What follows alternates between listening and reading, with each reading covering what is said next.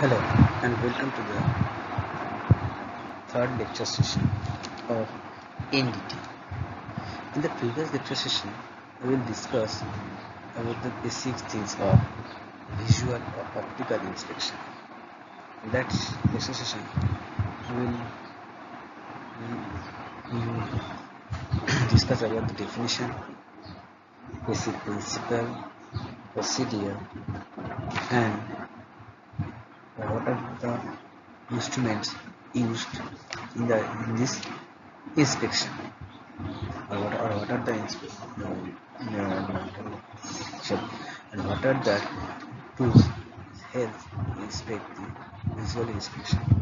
And for that, there in previous lecture we will discuss two parts, that is magnifying glasses and magnifying mirror. From now we discuss another portion. So let's start with the let's start with the next lecture session. So students, next tools which is used for the visual inspection, that is microscope. An optical microscope is a combination of lenses used to magnify magnify the image of a small object. So it is a combination of lenses to magnify the image of a small object. The object is placed close to the lens to obtain as high a magnification as possible. So that object is placed close to the lenses. Next, the distance from the lens to object is adjusted until the object is at the depth of field of the lens and is in focus. The simple form of a microscope the simple form of a microscope is a single converging lens, often referred to as a simple magnifier. Magnification of a single lens is determined by the equation of m equals to 10 by f, where f is the focal length of the lens.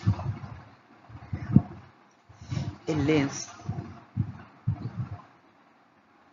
focal length of the lens 10 is a constant that represents the average minimum distance at which objects can be distinctly seen by the unaided eye or naked eye. Using the equation m equals to 10 by f, a lens with a focal length of 5 inch has a magnification of 2, or is said to be a 2 power lens of 2x. The focal length of a simple magnifier,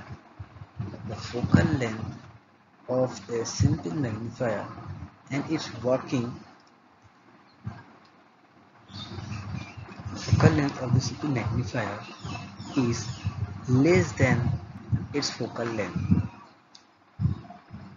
Sorry, the focal length of a simple magnifier and its working distance are approximately same. The field of view is the area seen through the magnifier. The diameter of the field of view of a simple magnifier is less than its focal length. Selection of a magnifier with the proper field of view is important. For example, if a large object is to be examined, the time involved using a power using a 20 power magnifier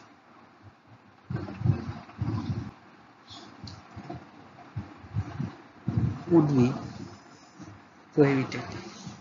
The proper procedure is to first use a low power magnifier, marking questionable area, and then examine the suspect area in detail with a high power magnifier.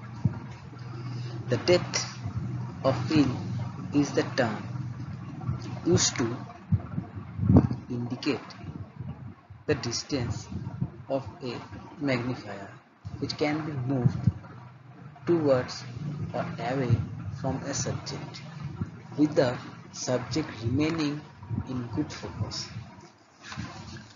At other distance, the subject is out of focus and not sharply defined. So, depth of the field will vary with the power of the lens and is comparatively greater in lower power magnifier and decreasing as the power of the lens increases. Minute defects and detail of fine structure on a surface can be detected more easily with this microscope. The practical upper limit of the magnifying power of a simple microscope is in the region of 10x. Optical microscopes are used to evaluate with respect to shape and orientation of cracks. In the first case, a low power microscope having a magnification of 2 to 20x which is used. In the second case, the magnification of 100 to 500x is used. So in the later case, the magnification is 1500 to 2000x is needed. So student, microscope basically is a combination of lenses which is used to magnify the image of a small object, where object is placed close to the lens. Magnification power was to 10 by f. The practical upper limit of the magnifying power is in the region of 10x. And here is a picture of the microscope. So this is the microscope which is used to inspect to find out the defects in visual testing methods. So let's discuss the next slide, that is a boroscope. As the name implies, a boroscope is an instrument designed to enable an observer to impact the inside of a narrow tube, bore, or a chamber. Boroscope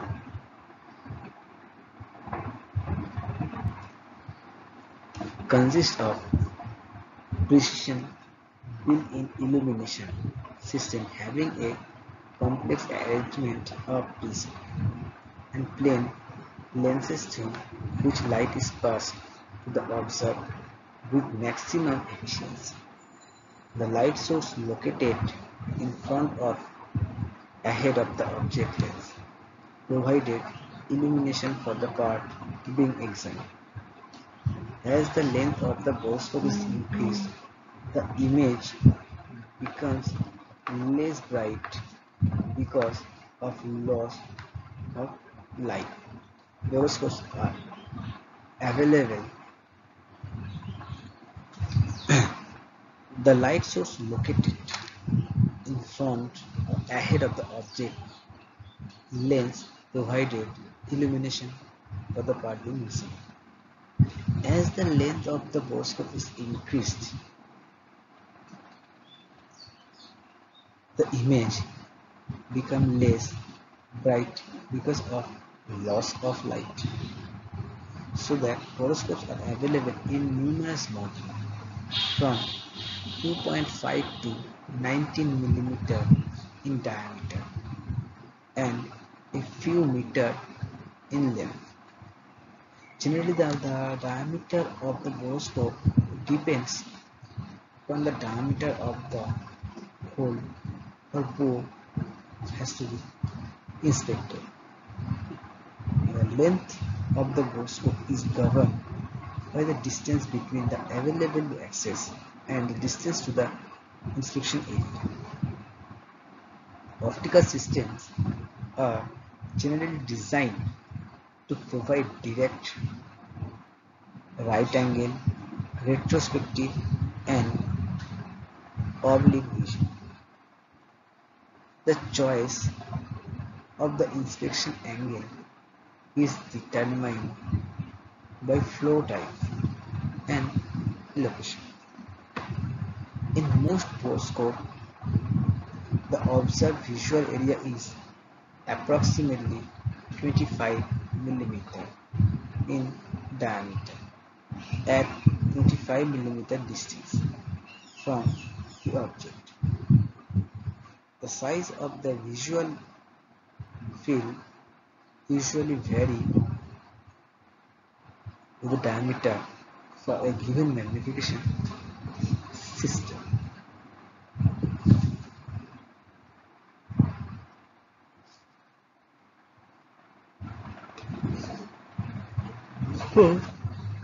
So, so student, in short, borescope is used to inspect the incident of a narrow tip or chamber. This flexibility with an eyepiece at one end and objective lens at the another end consists of complex arrangement of prism and lenses. The light source located in front or ahead of the lens. The available range is 2.5 millimeter to 90 millimeter. So this is the borescope. The figure is shown the borescope, which is helps to defect or to find out the cracks or flaws by the visual during the visual inspection. So after the borescope, the next one is endoscope. The endoscope is much like a borescope, except that it has a superior optical system and a high intensity light source, which is not available in the borescope. Various viewing angle as discussed in the case of borescope. A unique feature of endoscope is that objects are constantly in focus from about 4 millimeter to infinity. Here, the objectives are constantly focused from 4 millimeter to infinity. Actually, when the tip is about 4 millimeter from the surface being inspected, a magnification factor of about 10x is achieved. The no focusing feature of the endoscope makes it much easier to use than a borescope, which needs to be focused at the inspection area. These endoscopes are available in diameter down to 1.5 millimeter and in length from 100 to 1500 millimeter. So students, in short, the endoscope is way superior than the borescope just because of optical system and high intensity light source.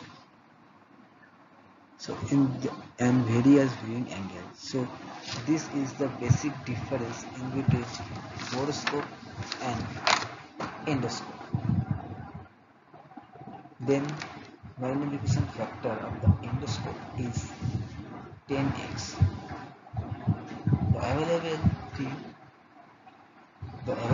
of endoscope is up to smaller diameter of 1.7 millimeter and length is started from 100 millimeter to 1500 millimeter. So students, these are the another tools which is used to find out the defects in visual inspection. Next one is flexiscope. Flexiscope or flexible fiber optic borescope. It permits manipulation of the instrument around corner and through passage with several direction changes. Woven stainless steel sheathing protect the image rarely bundle during repeated flexing and maneuvering. These devices are designed to provide sharp and clean images of part and interior surfaces that are normally impossible to inspect. Remote end-tip deflection allows the viewer to thread the fiberscope through complex and series of bends. The end tip is deflected by using a rotating control mechanism mounted on the handle. Most of the devices have a wide-angle objective lens that provide a degree field of view and tip deflection of plus minus 90 degree. They all have fiber optic image bundle and equipped with the focus control to bring the subject into sharp focus over a wide range of viewing distance. The working length of normally from 60 cm to 365 cm with the diameter from 3 mm to 12.5 mm. So students, in short, the flexiscope is known as flexible fiber optic borescope. Woven stainless steel sheathing protect the image, the relay binding. Here, the wide angle of the objective lens, the wide angle of the objective lenses provides 100-degree field of view and tip deflection of plus minus 90 degree. The diameter range of the flexiscope is starting from 3 mm to 12.5 mm. The length of these flexiscope vary between 60 centimeter to 365 centimeter. So students, these are the another tools which is used to find out the defects or crack or flaw in a specimen during the visual inspection.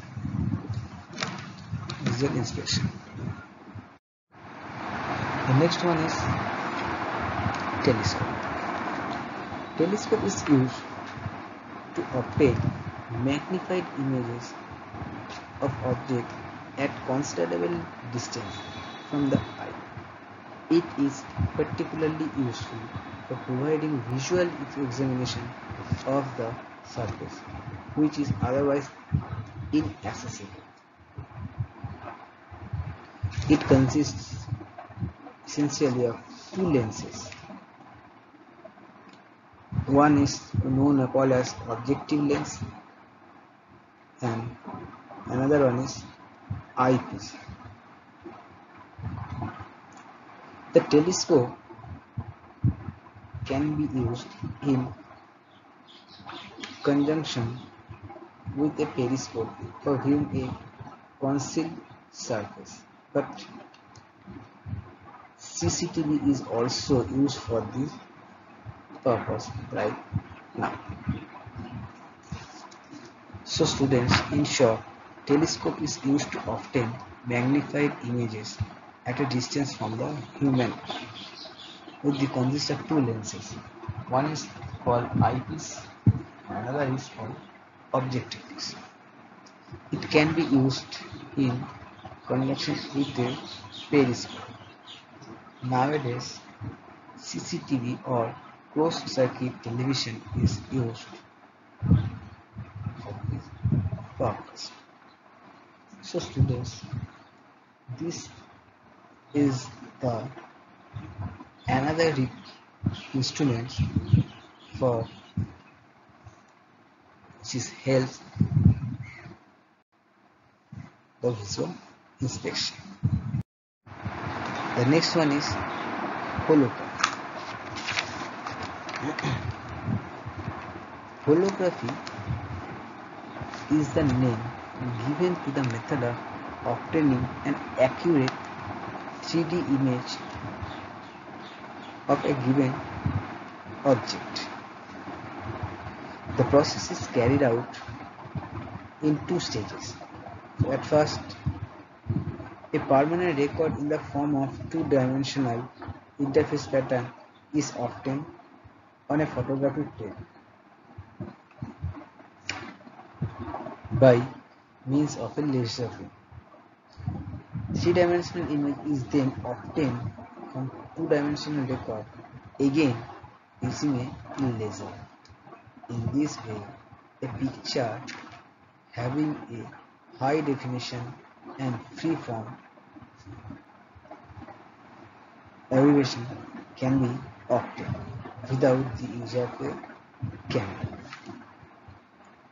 Holography is used for NDT of surface of highly complicated and precision components without the disadvantage of having to use a high power microscope. In a simple operation, a hologram can provide a record of the image of an entire surface which can be readily compared with that of a standard defect-free surface. So, students, in short, holography is used to the method of obtaining an accurate 3D image. This is used helps to provide a record, the image of an entire surface, and HD picture is obtained without the use of camera. The holography can be obtained of a HD picture without the use of camera. So students, this holograph is also another tools which is used for the visual inspection. So students, to this, that are the tools are used for the visual inspection. Let's discuss about the application. Inspection of plant system, component of any leakage, abnormal operation. Visual inspection is helps. It defects, corrosion, erosion, cracks, fracture, mismatch, porosity, lack of penetration. Minor discontinuity with the help of optical aid, pump, compressor, turbo generator parts, instruments, etc. So basically these are the application portion of the visual. Now come to the benefits. It's a very simple but an effective test. It does not need expensive equipment. Training and experiences time can be short. Experienced operator and advanced equipment make it possible for the visual inspection to be very sensitive. Many different surface breaking discontinuity can be found, and virtually any component can be examined. So students, these are the basic benefits of the visual inspection. And as I told, everything, those have positivity, they also have some negativity. So here also some limitation of the visual inspection. So what are they? Yeah, many variables can lead to discontinuity being missed. As it hosts, it